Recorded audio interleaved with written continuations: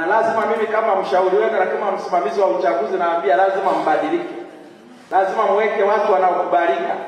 Lazima mweke watu wanaoheshimu watu. Lazima tuweke mtu si kutokana na fedha zake. Tunaelewana? Mkiweka mtu kutokana na fedha zake kwa sababu nyewe mnampenda tu rafiki yenu akishindwa, mimi nitatangaza ile wa upinzani. Lazima mweke mtu anayekubalika kusudi akishinda aonekana ameshinda kihalali.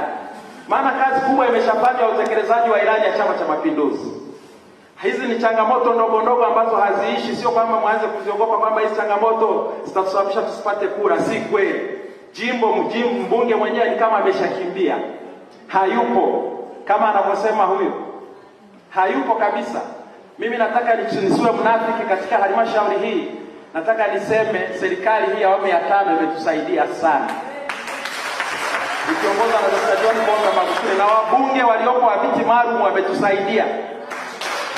Naanza na mbunge Amina Moreli kwa sababu pia labda anatoka kwenye hii halmashauri. Napenda kuambia mheshimiwa mbunge, bila Amina Moreli milioni 500 zile singeliingia na Nduruma. Tumpongeze. Na ninajua kwa sababu lazima mbunge anashirikiana na mkurugenzi. Bila Amina Moreli milioni 400 zile za ujoro zingepakana, alinipigia mpaka simu. Kwa hiyo nataka niwaeleze hawa wabunge, huyu anatusaidia kwenye kompyuta na ametusaidia pia fedha kwenda kule wapi kule Musa. Wanaenda kutusaidia, lakini hawa wengine wa Chadema hakuna kitu. Ndio maana mnaona sasa hivi watu wamejitambua. Lakini kuna wengine mlikuwa mmewaonea. Lazima mimi napenda kusema mkweli, na maana mimi natokea Msoma, si wa kweli. Kuna wengine mliwaonea. Na hata sisi tulikuwa tunajua watu wengine walionewa hata huko tulipotoka.